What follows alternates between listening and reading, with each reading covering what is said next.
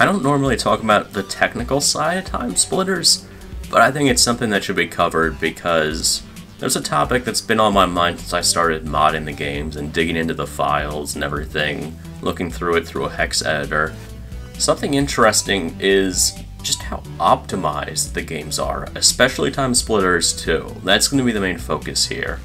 Free Radical's been pretty adamant in interviews and magazine stuff back when the TimeSplitters games were being made about how smooth they wanted the game to run. They wanted it to hit 60 frames per second as much as possible. A smooth, multiplayer-driven focus, even with bots, even in story mode with co-op going on.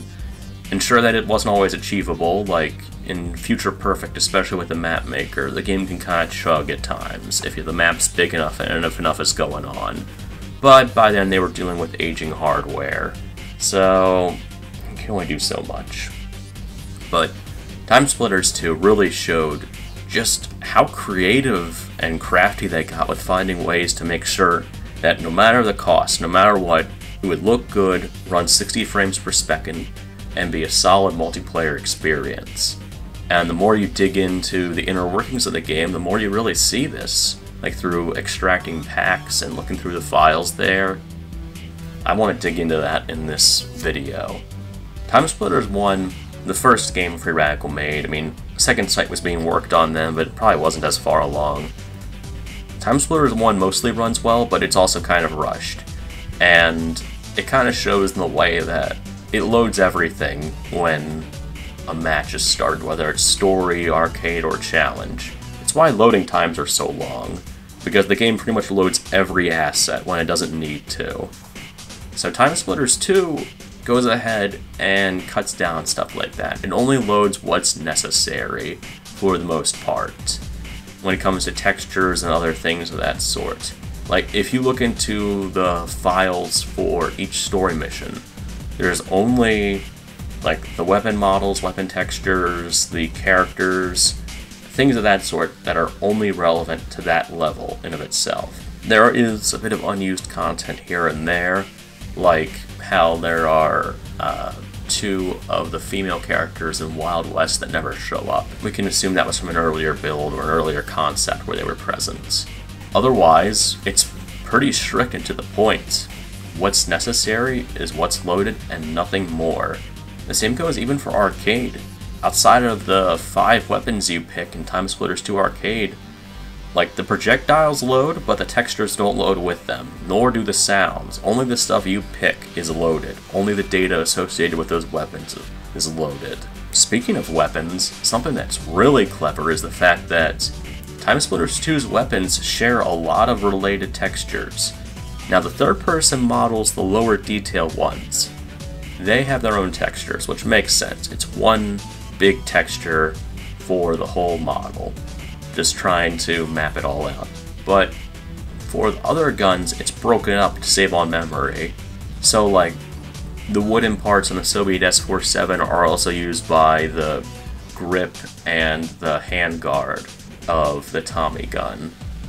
There are metallic parts on the Tommy gun that show up on the laser gun, and some of the metallic parts on the electro tool also show up on other guns. The magazine for the Soviet S-47 is also used by the turret, the texture for it, and like there are some unique textures like the electro tool's yellow parts are only used by the electro tool, but there's a lot that is shared, and this also goes for characters. The military especially, wherein the privates, sergeants, and lieutenants all have the same body textures. Same for the captains and troopers.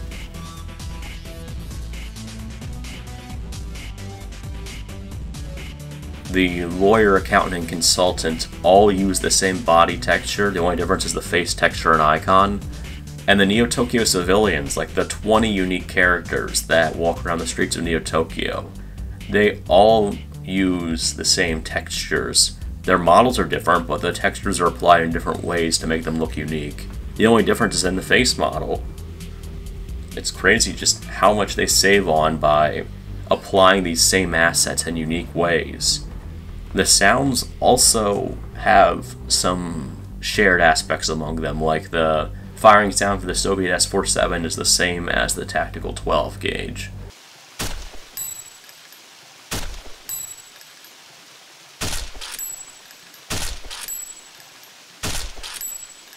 Some firing sounds from TimeSplitters 1 return, and some are used by the same guns, like the rocket launcher and the homing launcher also use the same firing sound. Going from there, MapMaker has its own unique texture saving aspects. The models for MapMaker are pretty unique for the most part. However, there are still elements that come from other aspects of the game. Like the MapMaker auto guns that only appear in story levels. That's basically a Tommy gun enemy, a stationary one that rotates around, but if you change the stats of the Tommy gun, that is directly affected and it'll be changed accordingly. If you make it shoot sewer zombies spit, it'll do that for the Tommy gun as well. Not to mention how the industrial and alien tile sets, both of their texture sets mostly come from Neo Tokyo and from Planet X. The spaceship interiors of Planet X are used for the alien tile set, while the industrial tile set comes from the Neo Tokyo sewers. And the multiplayer maps, some of them are just straight from story mode. Like Aztec is a port of the Aztec Ruins level from story mode. The Robot Factory speaks for itself. It's the final section of Robot Factory just blocked off from the boss area and everything. There were plans to do this for more levels, like you can see Siberia has its own arcade setup that is in a couple of challenges. Wild West has an unused arcade setup.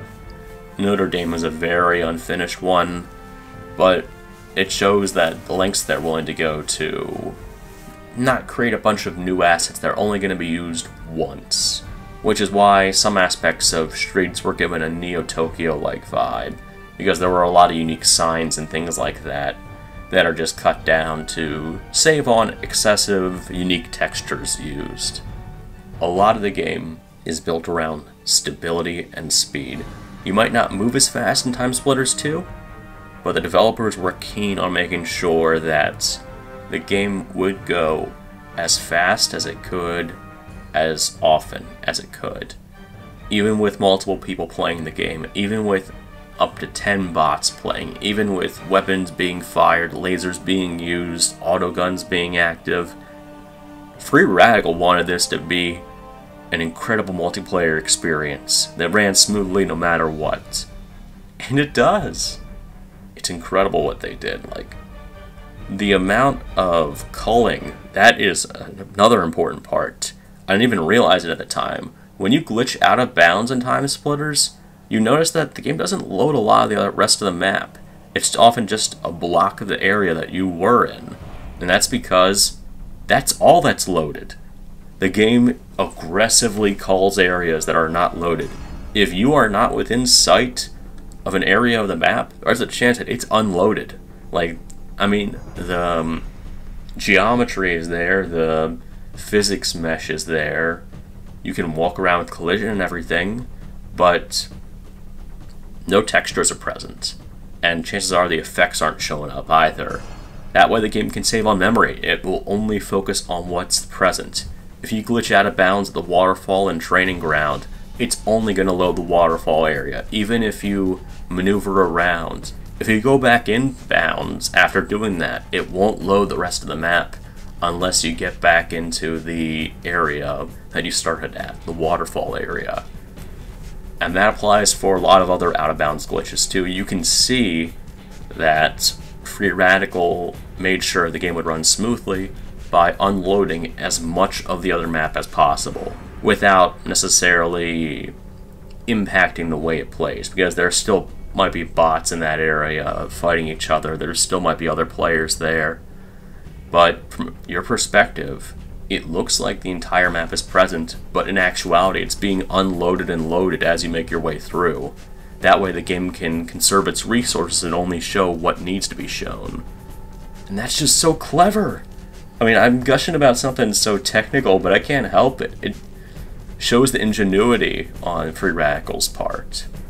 What they were willing to do in order to make sure their game ran smoothly. And I think that's what I want to talk about. Just how inventive TimeSplitters 2 is, how ahead of its time it is. The art style is pretty future-proofed.